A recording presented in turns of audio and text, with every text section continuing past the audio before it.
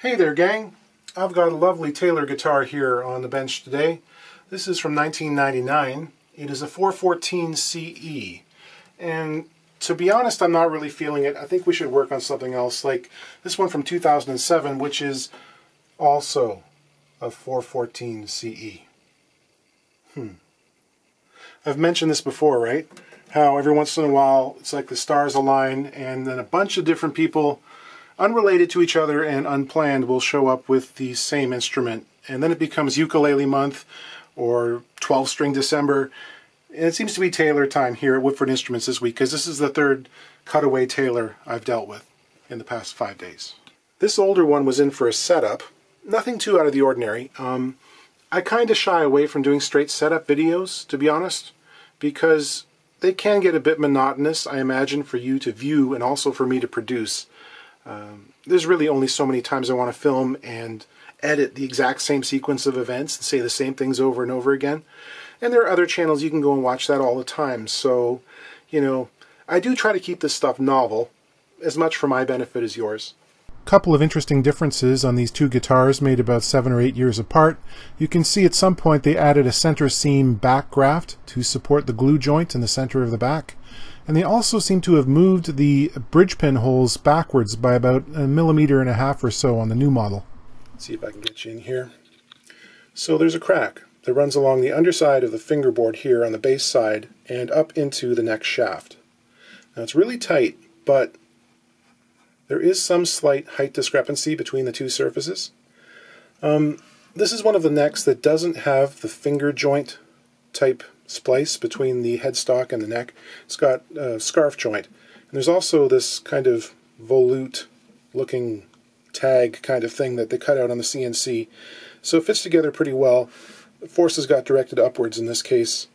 It's not in danger of gaping open or falling off or anything. It's really tight. So I think it was an instantaneous thing where for a moment it opened up and then immediately snapped shut again with the force of an alligator's jaws. It's not going to be easy to get glue really deep in here, but we should try. Just to lock the two parts together, you know, for the long haul, it's better for the guitar. Now, this guitar originally had the Taylor Expression pickup system in it, and the owners, to be honest, didn't really care for it very much. They much prefer the LR Baggs Anthem sonically, so we're going to go ahead and do a swap. The thing is, of course, anytime you try and remove one of these integrated preamp pickups, you often end up with a bunch of holes in the side of your guitar. What do you think? Do these count as decorative sound ports? Maybe not so much. So the goal is to find a cost-effective way to reduce their visual intrusiveness. We're not going to try and make them disappear, just dress them up a bit if we can. Of course, one of the other parts of the Taylor system here is this cute little battery tray that goes into the end block here, which is kind of nice. The LR Baggs Anthem usually has just a regular battery bag, and we Velcro that to either the neck block or somewhere up against the side of the guitar in the upper bout. So I'm going to see if I can do some fancy wiring and relocate that battery down here to this end of the guitar, and we can maintain the usefulness of this little thing here. Something else to note here as I'm taking the strings off is that this tuner, the D string, seems to be missing the little nylon washer that goes between the head and the shaft here. Now, it still functions without that, but it's kind of important. Usually there's a small tension ring of some kind, like a wave washer, and the nylon acts as a sort of compressible thing.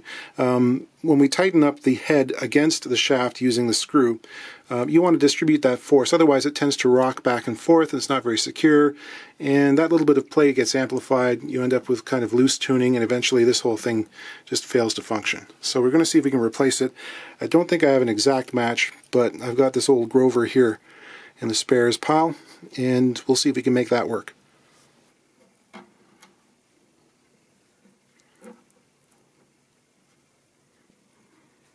Don't lose that little guy.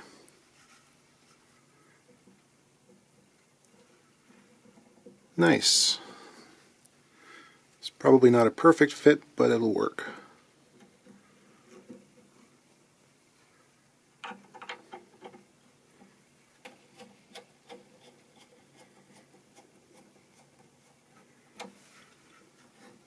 Oh yeah, much better.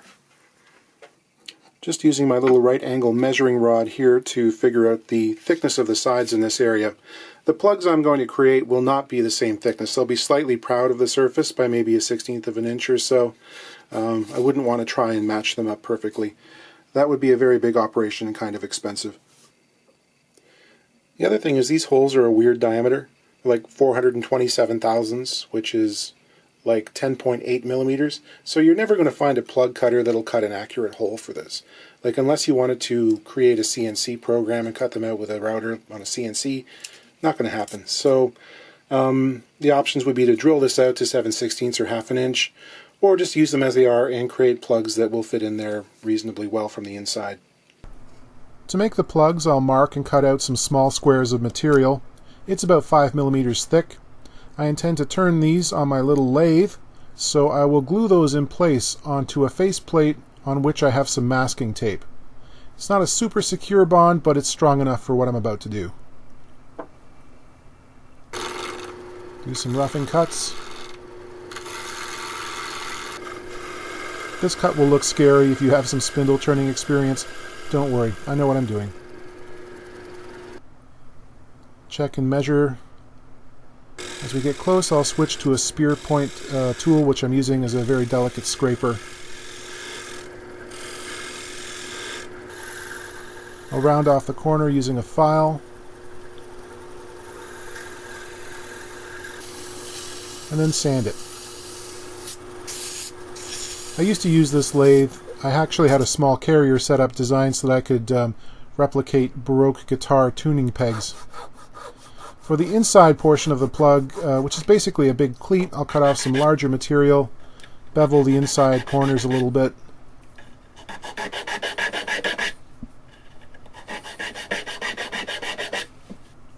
And I'll glue on the little buttons. Try to get those centered. Clamp them in place with my little baby spring clamps. Let those dry. A quick coat of satin lacquer, and then I'll glue those in place using magnets. You can see I've got the headstock. I've taken the tuners off and I've put it in my vise here. This has got cork padded plywood jaws in there, so it's not going to damage the headstock. And I'm trying to get enough leverage that I can separate the neck from the fingerboard in that area. And I can get a little bit of movement, but it's not big enough that I could get a syringe in there with standard woodworking glue. It's interesting, of course, this crack here, the effects of string tension will actually close it rather than open it up. So, it's going to be well supported. I think we're going to use thin super glue and, rely on capillary action to get that in there as far as we can. There are people who like to discuss my choice of super glue. Just old-fashioned crazy glue in the tiny little containers you can buy at the hardware store. And it's not that I think it's superior to, like, Hot Stuff is the other brand I use. It's just that, for whatever reason, I find that the Hot Stuff containers tend to cake over really quickly. And I'm constantly trying to clean them out, and it gets kind of frustrating. So, the nice thing about these is they don't tend to clog up as much. And they're a small quantity, so it's always fresh. I've thrown out an awful lot of larger bottles of super glue over the years. So we're just going to get that down in the crack. Okay, we should figure out the power supply here. They give you just enough cord to reach around in the upper bout, so we're going to have to do some surgery to that to make it long enough to reach the end block. And that connects using this little clippy device here. I wonder why they didn't use the standard 3mm jack. Maybe because there's already two on there, they don't want to confuse you. But yeah, we should make sure we get the positives and the negatives in the right place. I got a piece of this spare 2-conductor cord from this old power pack, which should do nicely. I'll use the supplied battery connector. I'll cut it off, leaving enough that I can splice on the required length. The most important thing is to remember to put on the shrink tubing before you go ahead and solder those wires together. It's hard to do it afterwards. I'm drilling a hole for the undersaddle pickup. They suggest doing this at a slight angle so the pickup ribbon doesn't have to bend hard at a right angle to get into the slot. There we go. Goes all the way through. That's important. And on the other side, the slight clearance hole so that the pickup can extend past the end of the saddle slot. I'll do a dry run for the placement of the microphone. To do that, I sight down through the center two bridge pin holes here, and with a light directly above, I can easily see the circular part of the pickup that needs to be centered.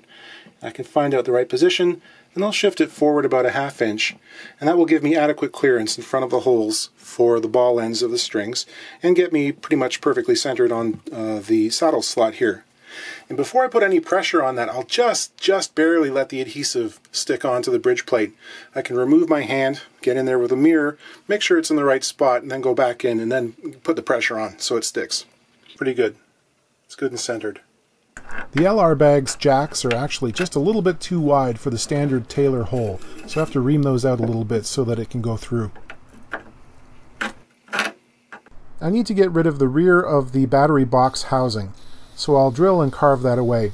Not only to get the wire through there, but also because of this different connector I'm using, the battery ends up being slightly too long and it would bottom out, preventing the proper closure of the cover plate. It's time to install the control module using that sticky foam tape.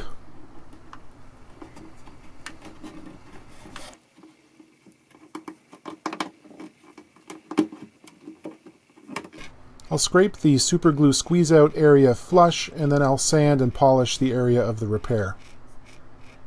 With the addition of the undersaddle pickup, I need to reduce the height of the saddle slightly as well to account for that, so I'll mark it out. And this stuff is soft enough that I can use a hand plane to sort of rough off most of the material, and I'll get at it with a sanding block. Okay, I've got those plugs in there. I think they look all right. And the Anthem is installed. I managed to get all the wires to behave. That's always a fun part of the process, working with those tiny little fold-over clips and making sure nothing's flopping around in there. For the guitar repair nerds, we can talk about something and maybe we can share some information. For these recent Taylors, I'm noticing a pattern. I've had one that was 20 years old, one that was 16, and then this one here is 13. And they seem to be on course for a neck reset somewhere between 15 and 20 years of age. At about 15, you start to run out of saddle height. Now this is an acceptable amount of exposure here. This saddle is tall enough, but this player likes a medium-high action. If you were someone who needed a really low string height, you probably couldn't do it on this guitar without some surgery. So the neck block is tipping forward, and the necks are coming up at a rate that is faster than I expect to see on a comparable Martin-style guitar. For Martins, in my experience, it's usually 25 to 30 years before the reset is needed, depending on action preference and what you can get used to playing. So this is a shorter timeline. The nice thing, of course, is that with these bolt-ons, it's not as big a job, but it still requires painstaking attention to detail to do it right. So there is a bit of a trade-off here. I'll plug this thing in. The Anthem is a good sounding pickup, but at the end of the day, it still sounds like a pickup. I was listening the other night to some live acoustic recordings from the 60s, folky stuff, Simon and Garfunkel, that kind of thing. And it's startling how good an acoustic guitar sounds on stage if you can put a mic in front of it. It's not a subtle difference. Pickups sound like pickups. Anyway, my amp is not going to give you the best impression of what this thing can do, but it will at least prove that it works.